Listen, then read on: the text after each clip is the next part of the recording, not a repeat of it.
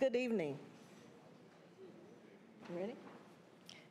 As your city manager, I am honored this evening to present to you my proposed budget for fiscal year 24-25 for the city of Durham. As our city council and staff know, our administration begins working on our budget in November of each year. To some, it might seem like a routine process of projecting revenues and expenses and walking a tightrope to make equal or balanced as we try to meet the wants and the needs of Durham community members and our employees. This year, the wants and the needs were very significant, and the challenge for our administration was to find a way to meet many of those needs, especially those of our dedicated employees. It was just the right thing to do. As with past budgets, I appreciate the guidance and support of our city's elected leaders, Mayor Leonardo Williams, Mayor Pro Tem Mark Anthony Middleton,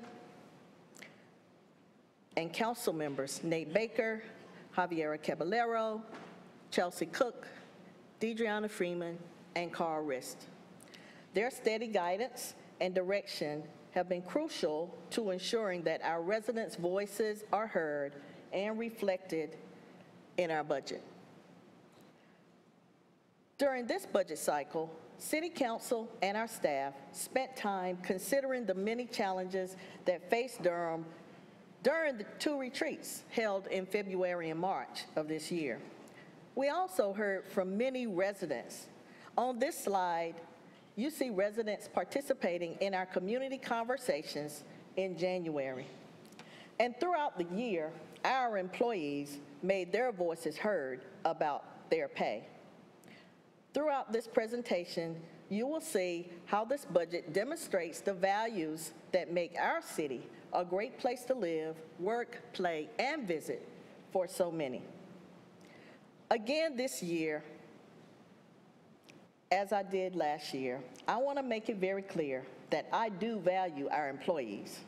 It is no secret that the city, like most municipalities and even some private sector employers, are still have shortages in several areas, especially our public safety and operations departments, areas that are critical to providing vital services, including keeping our city safe, providing safe drinking water, and collecting solid waste for our residents.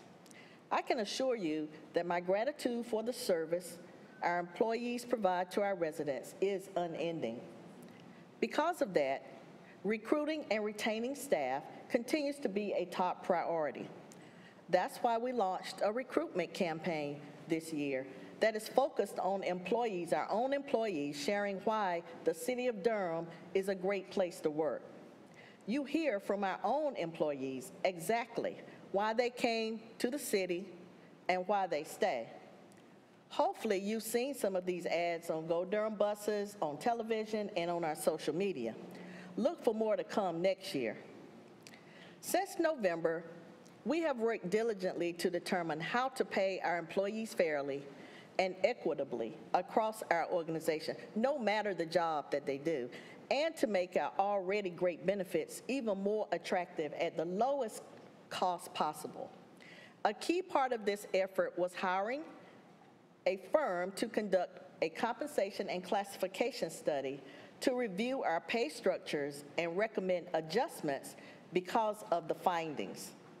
I'd like to thank our hard-working human resources team for their long hours, for engaging our employees, and for their leadership during this time.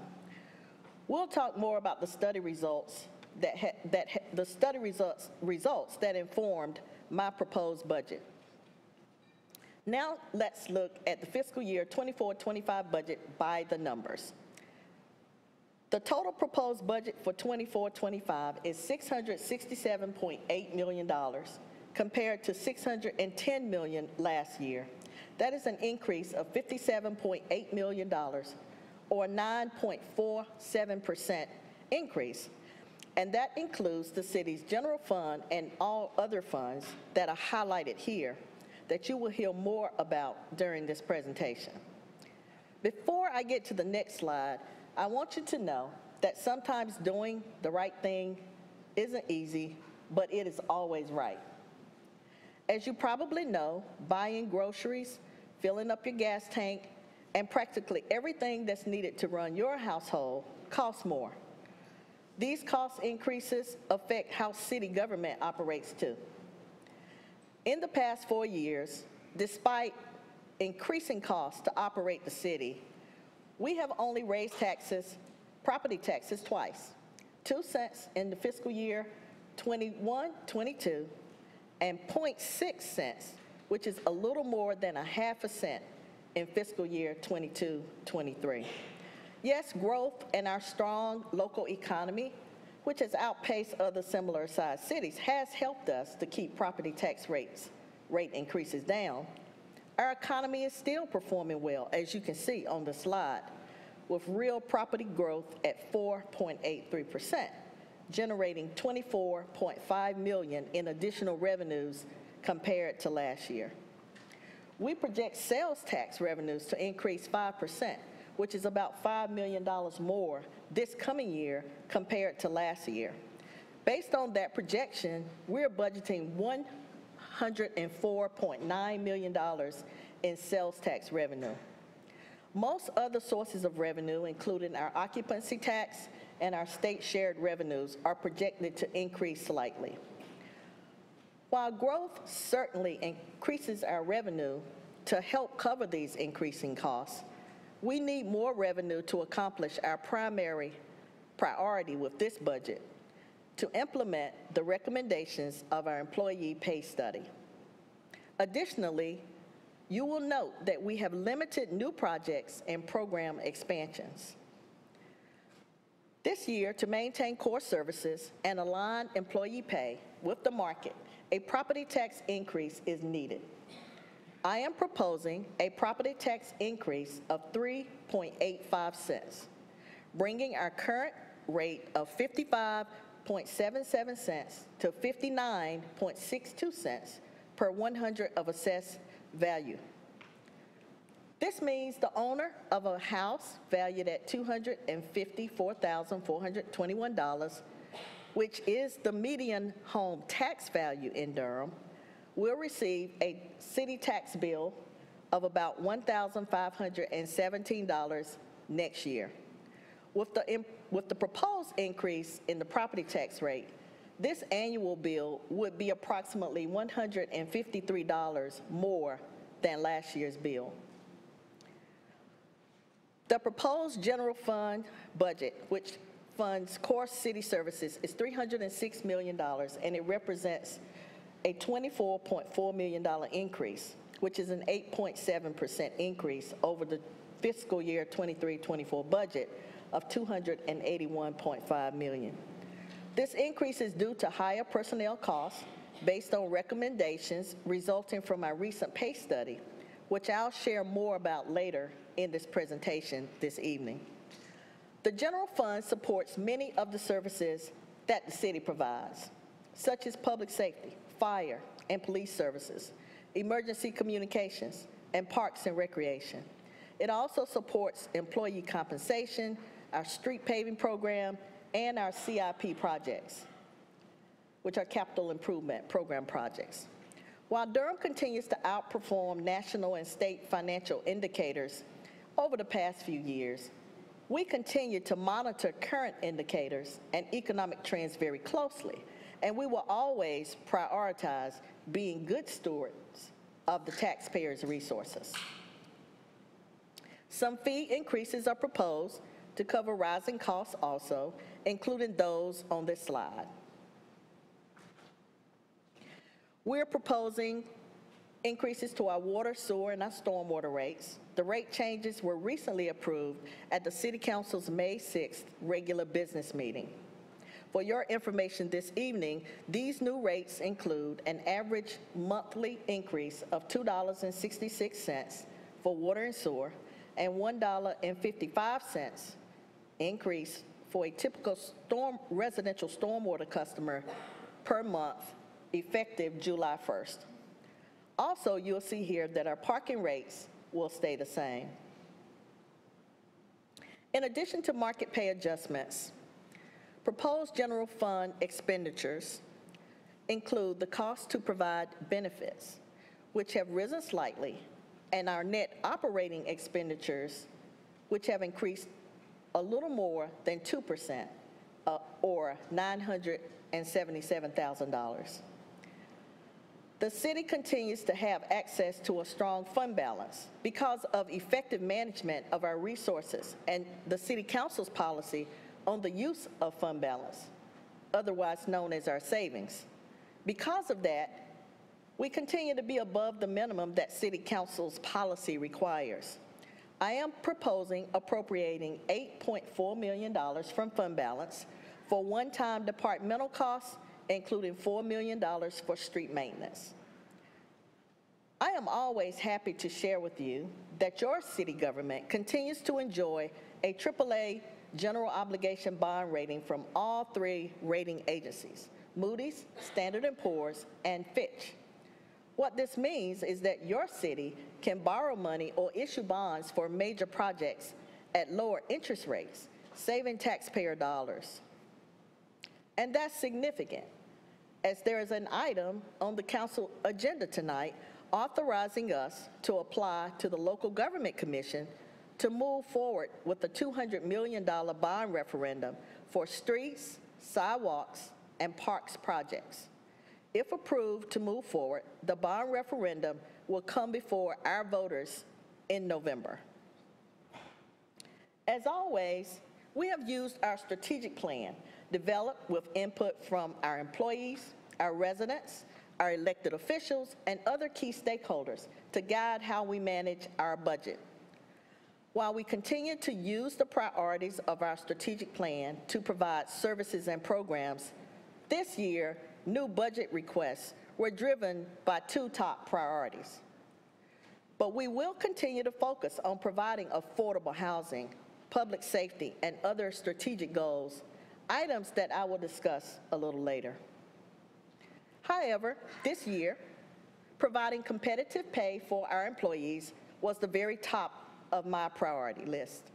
A second priority is significant investment in our capital improvement plan to continue to fund existing projects, moving them closer to the finish line, as well as beginning funding for new projects.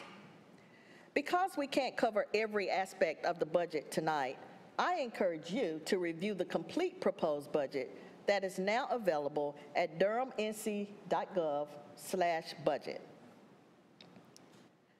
It is impossible to carry out our work as a city government without our dedicated employees, whether it is putting out fires, providing good and safe drinking water, collecting solid waste, or coming to the aid of our residents, referred to by our HEART team as our neighbors when they need us most. We absolutely must pay our employees fair wages by providing competitive, market-aligned salaries, along with providing great employee benefits. Last year, the City Council approved funding for a compensation and classification study to see how City of Durham wages compared with other organizations, other governments, as well as private firms doing the same or similar work that we do in the City of Durham.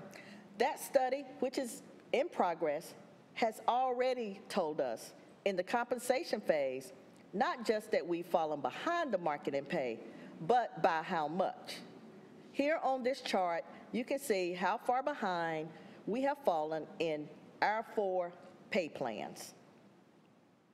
In this proposed budget, I am recommending we increase these pay plans as shown to bring them in line with the current market.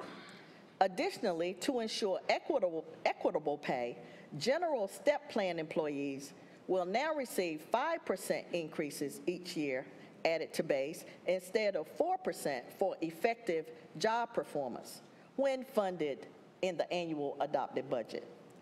Also, to help lower costs for this year's market pay adjustments, increases for the highest paid salaried employees, including deputy city managers, directors, and assistant directors, are capped at 5%.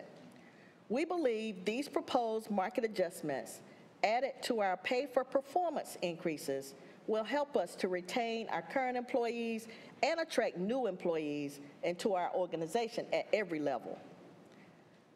I'd like to point out that it is increasingly important to recruit officers to our police department. Note here that first-year police officer pay will rise from $47,938 to $54,817. This is a 14.35% increase, and that pay adjustment increases for all ranks within the police department plan will range up to 22.5%. Our first-year firefighter pay will rise from $43,825 to $51,559, a 17.65% increase, and that pay adjustment increases for 5 of the 7 ranks in fire will range up to 7.65%. The total cost for all our market rate and new pay policy adjustments is $28.5 million. In addition to the market rate and pay policy adjustments just discussed, I am also recommending that we continue pay for performance increases as shown. The Durham minimum livable wage will also be adjusted from $18.46 per hour to $19.58 per hour, effective July 1st, which equals $40,726 annually. There are no full-time employees currently being paid at or below the Durham's minimum livable wage. Because the city's operating budget is made up mostly of personnel expenses, employee pay, and benefits, each year we critically examine the need for new positions. This year, 3 new positions are proposed, which will be paid for by development fees. Now, let's transition to our other top priority, our capital improvement plan, and look at why it is so important this year. The capital improvement budget includes a little over $232.1 million for new projects and to complete existing ones. We have more than 40 capital projects in this year's proposal. Too many to go through here tonight, but you can find the complete proposed list on our website. To point out a few projects, as you may know, due to lead levels and other contaminants in the soil at 5 of our city parks, we had to close some playgrounds and other areas in these parks last year. The soil contamination is the result of common practices many decades ago, not just here in Durham, but in many other cities across the United States, to dump ashes from former landfills in public areas that later became parks. Now, thanks to modern environmental science, we know that certain levels of lead and other substances found in soil are not safe. We have budgeted $5 million to begin cleanup of the soil in these 5 parks with guidance from the North Carolina Department of Environmental Quality and our community members. Our priority is to get this remediation underway soon with local funding while waiting for decisions on state assistance for the remediation in full.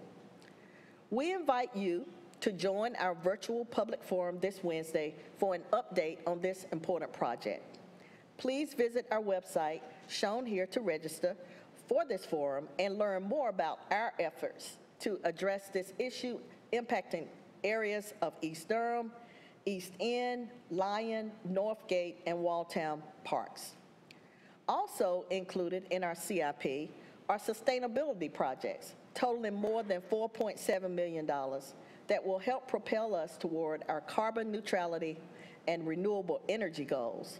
You can learn more about our sustainability goals on our website shown here.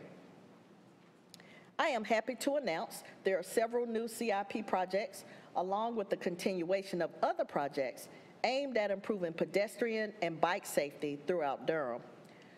Related to road safety, we recently hired an experienced Vision Zero coordinator to develop and implement strategies to help move us toward our ambitious goal of no traffic deaths or serious injuries, especially as it involves pedestrians and cyclists. She assures us, like plans in other cities such as Alexandria, Virginia, that a strategic action plan with specific and time-bound implementation actions can be accomplished through focused resources and collaboration. We have proposed funding in the CIP specifically for Vision Zero safety initiatives.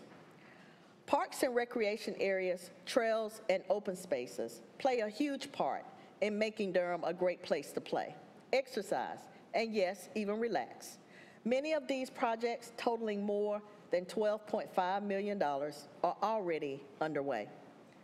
$3 million will be used for pedestrian bridge repairs at several of our parks, including Indian Trail, West Point on the Eno, Walltown, Wrightwood, Sandy Creek, and Sherwood parks. Of course, there are many other general capital projects contained in the capital improvement program lists, such as the Hillendale Golf Course driving range, transportation projects, and general repairs of city property. As always, these projects were prioritized using an equity lens or screening questions to determine who would benefit from the improvement and who would be burdened. The assessment also looks at unintended outcomes of the proposed projects. I am proposing that we continue capital commitments for our fleet replacement program, for our street maintenance and repaving, and for our sidewalk repairs, which our residents continually tell us is a top priority through our annual resident satisfaction survey. Here's a short summary of our water and sewer, stormwater, and solid waste projects. Creating and promoting strategies and programs to ensure that all our community members share in Durham's prosperity continues to be a top priority for us. We continue to make progress in our efforts to provide affordable housing. I am proposing $16.4 million, which is over $2 million more for affordable housing investments compared to last year. Funded with a tax rate appropriation of 3.38 cents, 2 cents, totaling $8.5 million, is included for affordable housing projects and services, and 1.38 cents, generating $5.9 million, will be used to pay the debt service for the $95 million affordable housing bond. All of the dedicated housing fund is applied to Forever Home Durham. Forever Home Durham is our $160 million program creating affordable opportunities for our renters as well as our homeowners. Through new construction, property repairs, and essential housing services, we are building a more inclusive and livable community. Continuing over the next few years, the $95 million affordable housing bond, combined with local and federal funding, will be used to invest $160 million to reach affordable housing goals established for the program. On these next slides, you can see the progress that has already been made to date, along with upcoming milestones.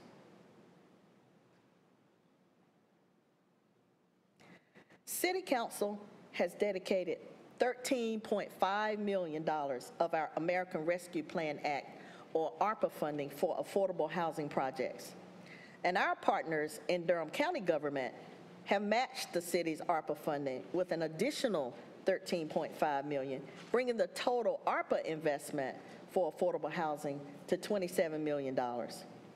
While we know achieving our housing goals will take time, we're making significant strides toward ensuring we provide housing for many neighbors who might feel left out of Durham's prosperity.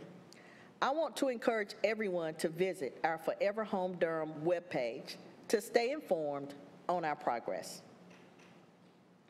Now let's touch on our transit goals. Continuing fare-free Go Durham service is a priority. Even though federal COVID response funding is ending, This budget proposal includes the continuation of fare-free service for our transit riders through the next budget year.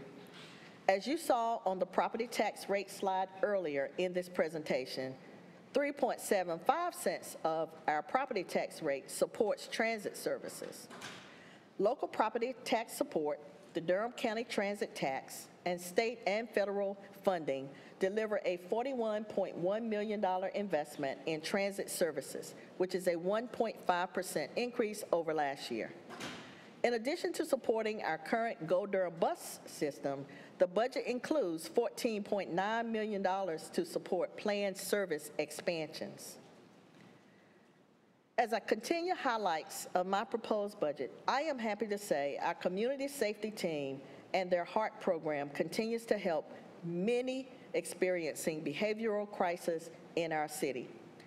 Over the last year, they have expanded their service citywide, operating 7 days a week. I am confident we will continue to see significant progress as this program continues to greatly impact our neighbors. Next year, our community safety team will be tasked with creating a program for a new Office of Survivor Care to support survivors of violent crime. This program, starting off as a pilot, comes after 2 years of listening to the needs and concerns of our community members.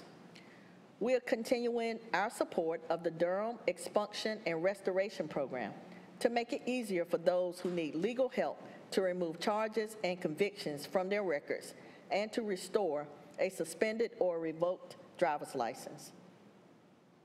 Also included in this year's budget proposal is $650,000 for Legal Aid of North Carolina to continue administering the eviction diversion program for low-income renters. We want Durham to continue to be a welcoming community for everyone.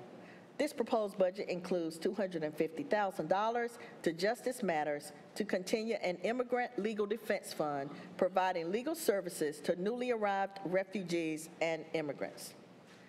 To further support our youth and our Durham families, I am proposing a summer camp grant fund of $170,000 to expand summer camp opportunities through community partnerships that provide quality activities and experiences to our youth in their neighborhoods while school is out.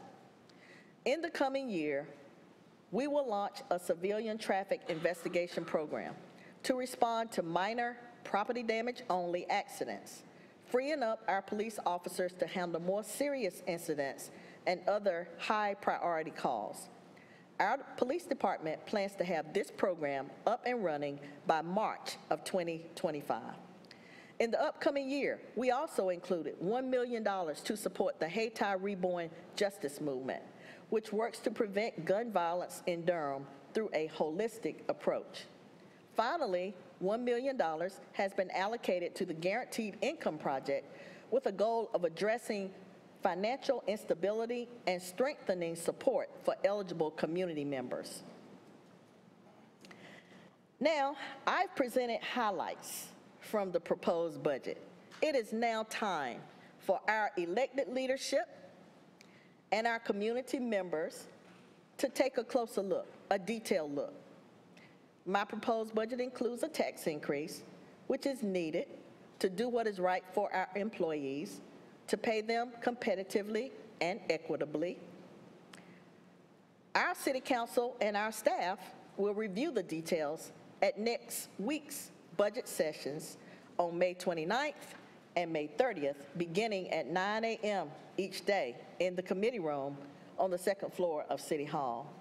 Due to limited space in our committee room, we invite everyone to watch the live stream on our YouTube channel and on our website. We also encourage our community to share your thoughts at our budget public hearing, which will take place during our June 3rd City Council meeting beginning at 7 p.m. We remain committed to transparency in this budget as well as in total operations. Therefore, the complete proposed budget document is now available for your review on our website at durhamnc.gov/budget. We continue to be a city many are proud to call home. as well as a destination of choice for visitors and our new residents. While we acknowledge our challenges as a community, Durham is still a dynamic city. And in fact, in our mayor's words, Durham is dope. You better go ahead, Madam Manager. I love it. My staff and I are particularly proud that our organization was recognized in Wallet Hub's last ranking as one of the best run cities in America and the highest ranking city in North Carolina. We don't take that designation lightly, and we will continue to work hard to maintain your confidence in how your city government is managed. Durham continues to compile accolades, too many to mention here tonight. But regardless of recognition and accolades, we continue to work together and partner with local organizations to help make our city a great place to live, work, and play for everyone. You can learn more about my proposed budget and our operations by following us on social media, watching our videos, listening to our podcasts, subscribing to our newsletters, and visiting our websites.